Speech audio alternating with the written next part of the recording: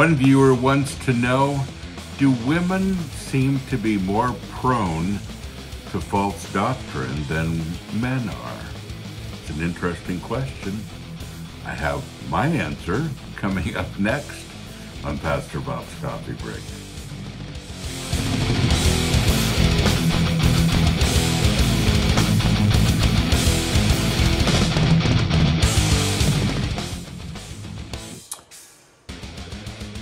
Give me the gospel, don't give me gimmicks. Yeah, that's a great mug, isn't it? Drinking a little Headbangers Brew in there, our very own blend, our very own, not just blend, but we have Headbangers Brew. 9 different blends. This is the recent one. It's called Jamaican Me Loony. Want to get loony? This is the coffee. That and all of our mugs, our t-shirts, our posters right here. We are metal, we are family.com. You know, I also want to announce, if you haven't heard yet, that my new book is out. It's the devotional edition of Seriously, a book that I actually wrote in 2015. And this is updated.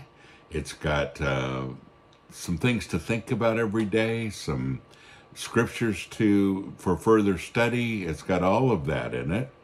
And just a great, great book. And I'm hoping that it does well because I wrote it for you. Letters to myself at 21. Things that I wish I would have been able to tell myself way back then.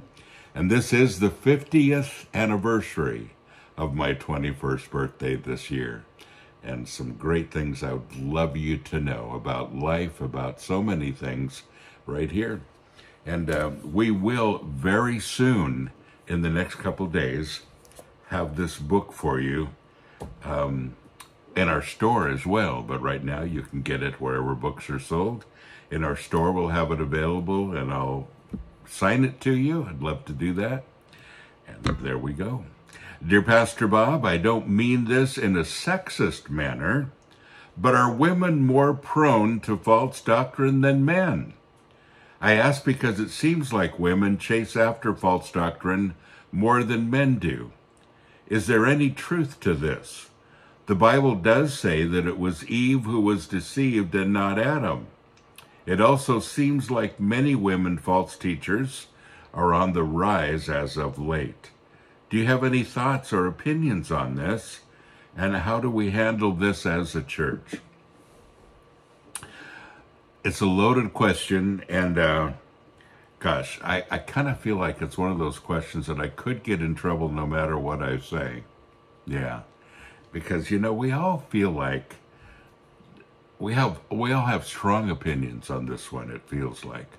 And our opinions, you know, from very well-meaning people can, you know, have some truth based on people they know.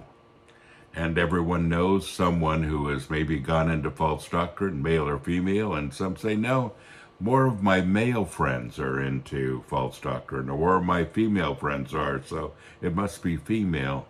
And a lot of it's based on experience in your personal life and what you've seen.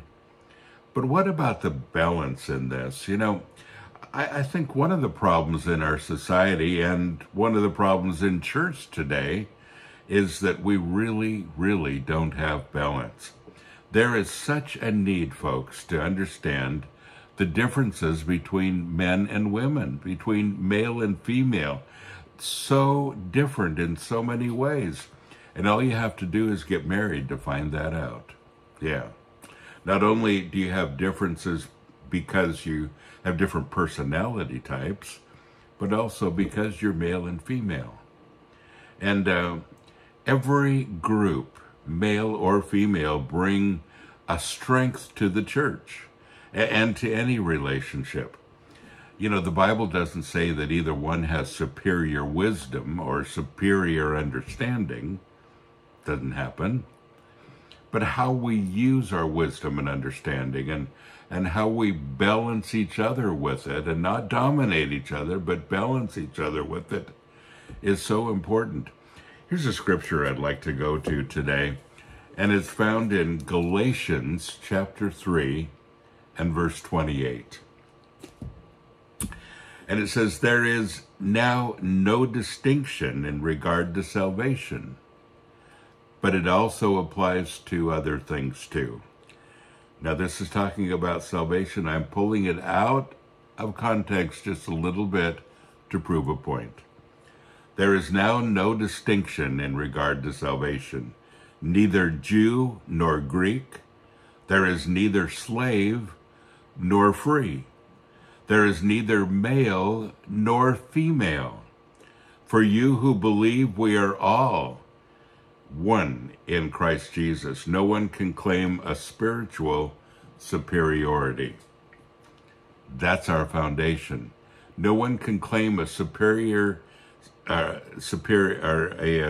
superiority in salvation, but we can't claim it in anything else either. That's the thing that matters the most.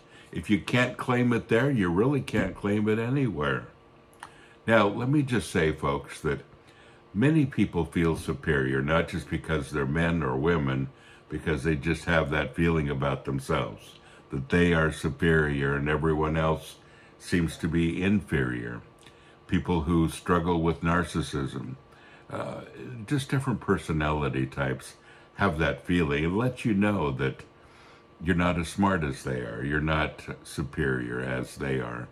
And we all know that. And there are men and there are women who struggle with this too. And we're going to talk about experience. I would say that I know more men than women that struggle with it. You may have a different experience than I do. But folks, within all of our groups, there are so many different kinds of people, so many different kinds of personalities. And you cannot base male, female dominance or precedence or, superior wisdom on your own experiences with your limited group. That's important. I'm so happy that the Bible says that we work at this together. Now, the Bible does talk about a chain of command. That's a different thing. It doesn't have to do necessarily with false prophecy, although it could, but it has to do with the chain of command as God begins to put order into the church and especially into the family. Not talking about superiority, not talking about one is better than the other, just talking about this is how things work. This is what will bless you the most. And of course, anything that God tells us is for your blessing and mine. That's important. Folks, I could spend so long on this subject, really could. And I don't feel like in just a few minutes here that I have done it justice. And it would take so long to do that. And if we ever have a really long podcast, maybe we'll do that again. But folks, this is the foundation. And go back and read that. Galatians 3:28. And I think you'll find that there's some great wisdom there, especially in Galatians 3. Folks, don't forget, you are blessed. So go and be a blessing. Hello, Metal family. So I'm excited for the next Immortal Fest. Such great bands, such great people. I hope you're going to be one of them. I'll be there hosting both events this summer. Really excited to spend time with the bands and to spend time with you. Sunday at the first event on the 28th of July will be the Sanctuary Day. We're going to have a service. We're going to have our worship team. We're going to have some special guests. We're going to have a good time. And I hope that you plan to come and some surprises still to come too.